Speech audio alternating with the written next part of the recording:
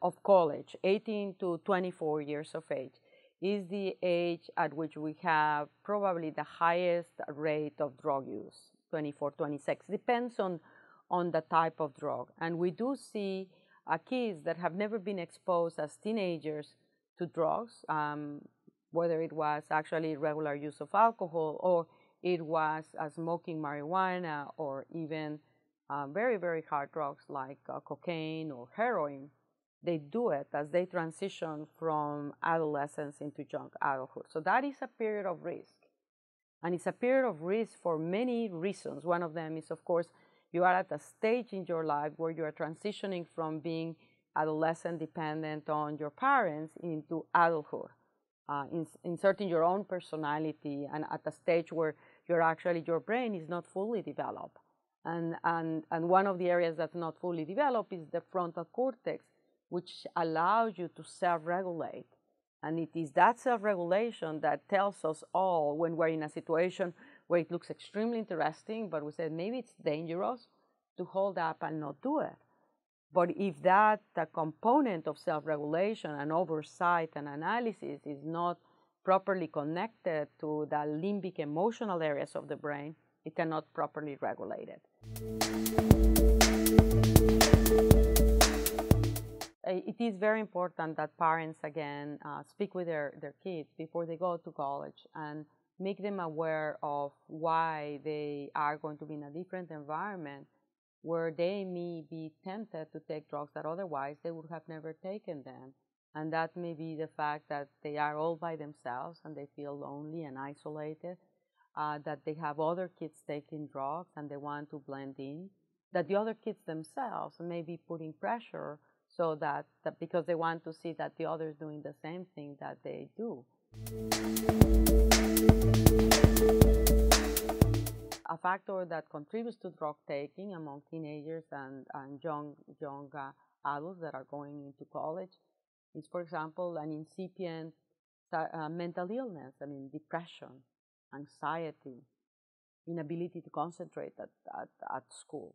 All of those factors can increase the risk of someone taking drugs. And so when you see a change in a behavior, you have to ask the question, what's happening? What is going on that is driving this behavior? Don't ignore it. Don't take it as it's normal part of growing up. It will pass by. Do not ignore it.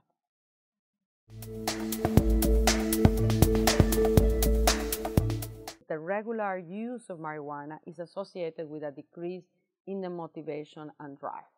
So if you're a college kid, you cannot afford to lose the motivation to study and to perform well.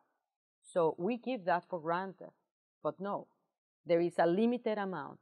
And so if the drug sips that motivation, what you will have is a kid that no longer is interested in going to classes, no longer is actually even bothered by flunking the exams. And that can then result, of course, of dropping out of college.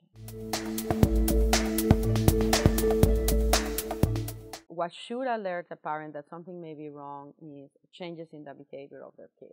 And what does it mean by changes? Was a kid that was very social, all of a sudden withdraws.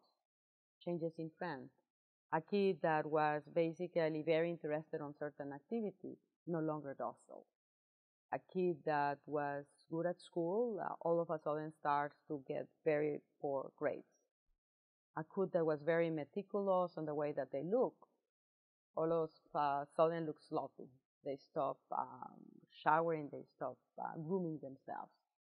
A kid that was very calm all of a sudden becomes irritable. And a kid that basically spends long periods of time without sleeping. Changes in their behavior should alert the parent that something is going on. Whether it is in terms of the personality, the way they look, their friends, their everyday routine.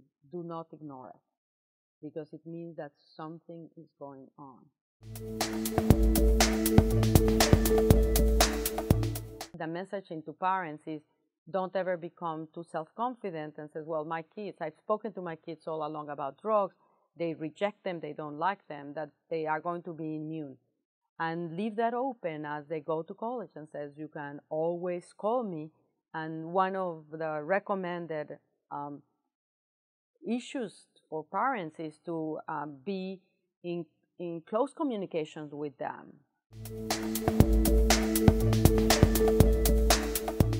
I would recommend for parents that want to have more detailed information to come to our website, drugabuse.gov, and it has information specifically targeted to parents, but also for young people and teenagers, where they can learn what is it that we have evidence in terms of what drugs are, why do they affect the brain, and what are the potential negative consequences.